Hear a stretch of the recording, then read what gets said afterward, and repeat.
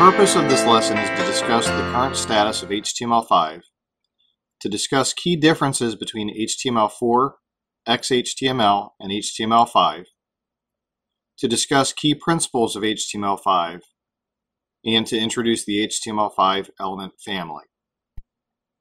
Throughout these lessons, we've been talking about HTML5, and I've shown you different things that HTML5 can do.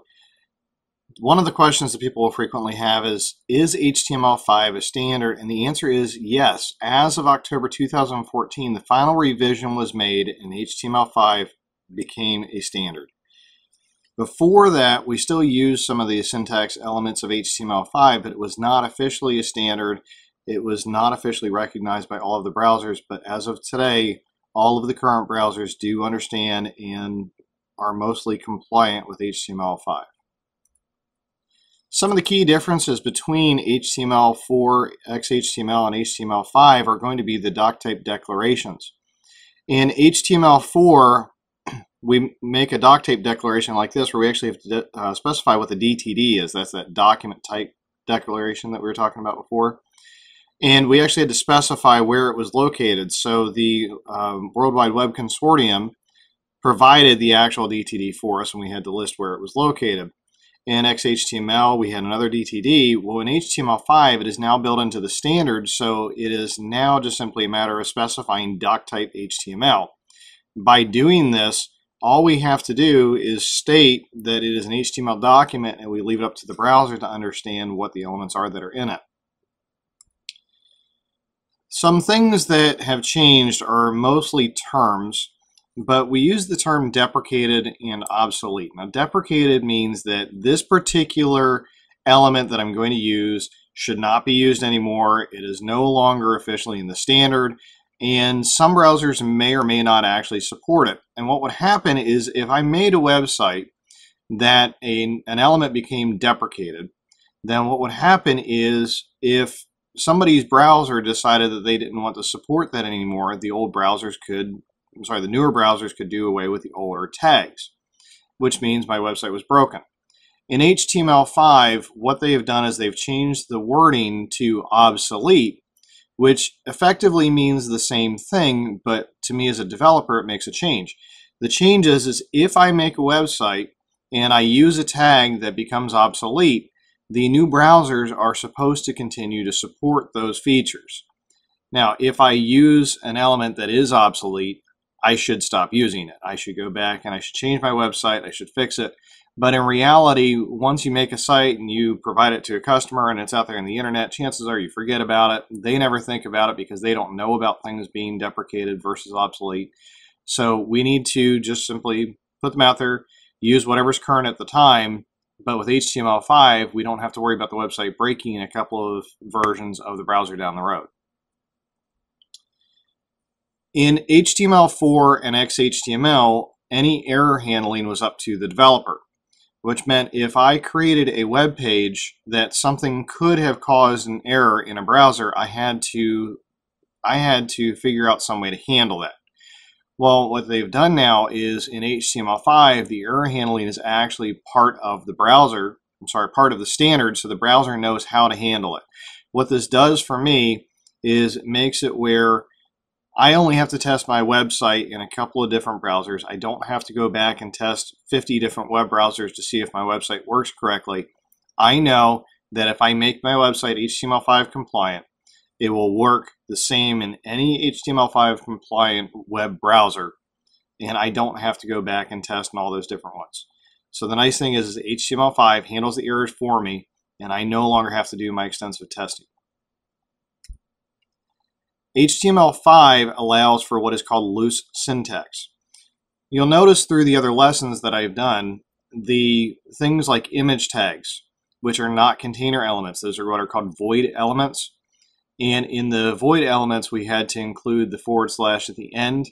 That's actually not in the standard for HTML5. HTML5 will allow it to be self-closing with or without the / at the end.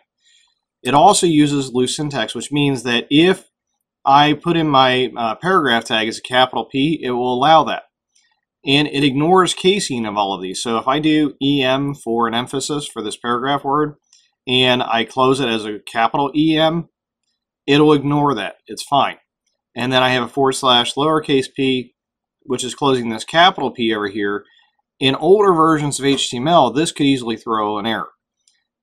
So what happens is HTML5 will ignore it and just assume that it's the same thing as this one where everything is lowercase. However, it is best practice to write your entire page. All the tags should be lowercase, all the attributes should be lowercase. And the reason that we're doing that is for consistency. We've also experienced shortened tags. Now in the meta tag, we specified our character set. Our character set is UTF-8. Well, in prior versions, we actually had to specify its HTTP equivalent. We had to specify its content and then specify this long string to state that it is text and it's UTF-8. In the new version, we just simply say meta character set equals and then UTF-8. Same thing with scripts. If I want to include a JavaScript, all I have to do now is instead of stating that its type is JavaScript, it will automatically assume it, so I can shorten it to this. And the same thing with embedding CSS. If I want to link to an external CSS style sheet, I no longer have to state that it is text / CSS. I can leave it as just simply relation to style sheet, href is this. But if I go back and I include the older version, older browsers will understand it too. HTML5 will ignore it if this is in here, but the older browsers can also understand it. Okay, self-closing tags. We talked about those just a minute ago. Those are what are called void elements. Those are things like my image tag, the thing where I had to include the / at the end, our line breaks where I included / at the end. Officially, in HTML5, we don't need to use those. All right, so where did they come from? Well, they came from the XHTML standard. The XHTML standard required self-closing tags to end with a /. Why do I still use it? I use it for compatibility. And what I mean by that is if I'm using a browser that is strictly HTML5 compliant, I don't need them. But if somebody is using an older browser that does not fully understand HTML5, it will read my website in whatever manner it believes that it should, and it will try to pull it in as XHTML or HTML4, and then it may look for those /. So for compatibility, I'm going to use the /. However, after several iterations of browsers, hopefully that requirement will go away and I can just simply use it without the /. However, there's one thing that you need to be aware of. If I make an HTML document and I try to access that document from another web page that does use XHTML, or if I'm trying to use my HTML document in an XML document, then I need to use whatever the restrictions are of that particular language. So once again, if it's XHTML, I need the /. If it's XML, I need the /.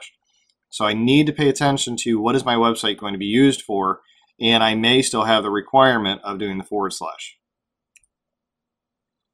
All right, formatting attributes.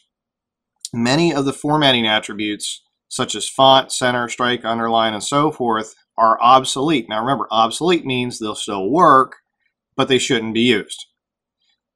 Officially, a lot of this stuff has been deprecated in the older HTML and XHTML standards. So we really shouldn't be using the font tag and the center tag and BG color and stuff like that. We should be using CSS instead. CSS gives us much more compatibility. It is more consistent. It's actually a little bit easier to use, but we have to actually specify it. One of the other things that has gone is frames and frame sets. And what the frames are is you used to have where I could specify that the left side of my browser was one complete HTML document and the right side was a separate HTML document. And then what I could do is I could provide links over here that would make the right side change. Well, the idea is that hasn't been used since the late 90s, so why not get rid of it? So those are now obsolete. Now remember, obsolete means that they can still work, the browser will still support it, but we shouldn't use it. The A tag, these are our anchors. One of the things that's different is in the older versions of HTML, an A tag was an inline element, which meant that I could only use my A tag around an image or a little bit of text or things that were side by side like that. In HTML5, the A tag can be a wrapper. It can be a container element. I can take my A tag, provide a link, and then put elements inside of it. So I can have an H2 for contact us, send an email message to us, and now this entire thing will be our anchor. That'll be our link.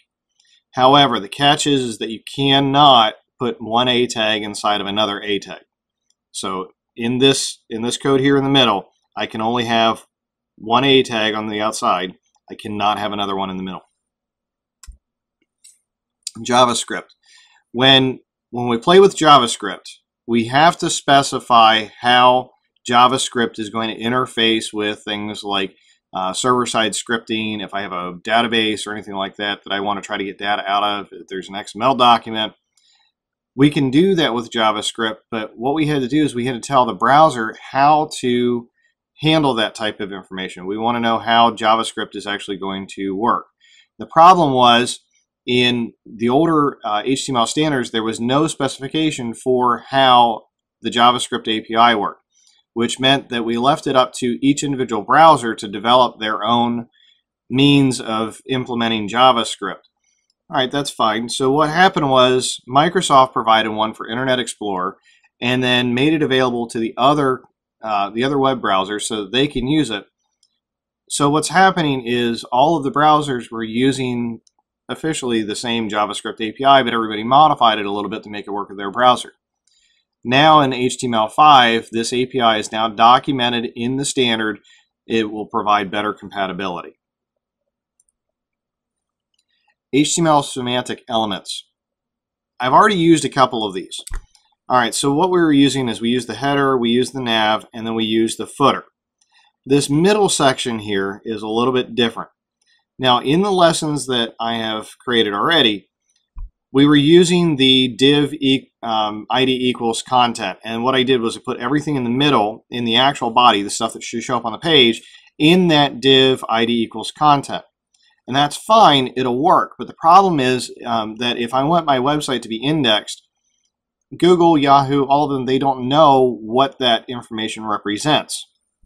So what they have done is they provided us with new semantic elements to provide a means for browsers and for search engines to understand the different elements that are on our page. Okay, so I have article, I have section, I have aside.